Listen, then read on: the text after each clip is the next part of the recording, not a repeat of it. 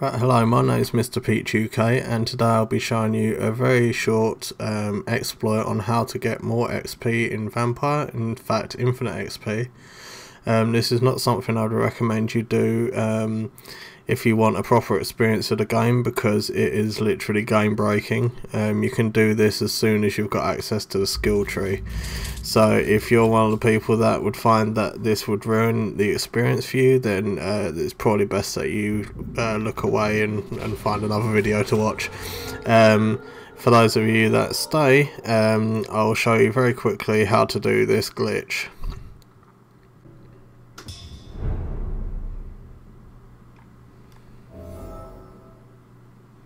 Okay, so the first thing you want to do, I'm going to assume this one, yeah.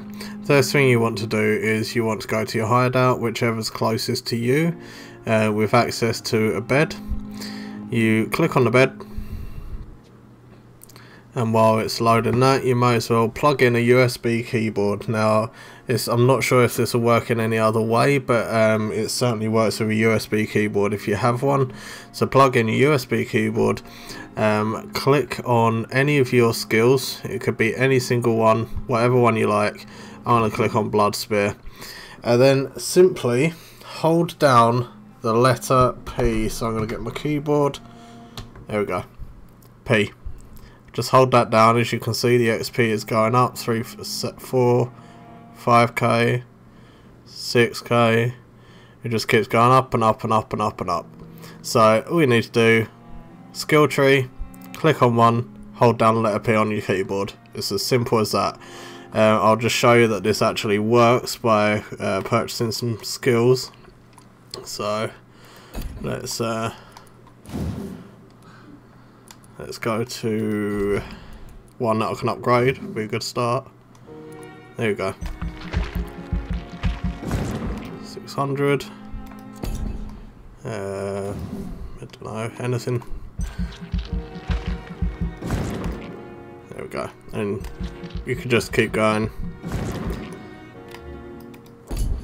You get the idea. So don't expect this to be around long, because I have a feeling they're going to probably patch this very quickly. So if you're the kind of person that would enjoy doing something like this, then take advantage of it as soon as possible. That's been me. It's a very short video. It's very quick and easy to do. So if you found it useful, then I'd appreciate a like and a sub if you haven't already.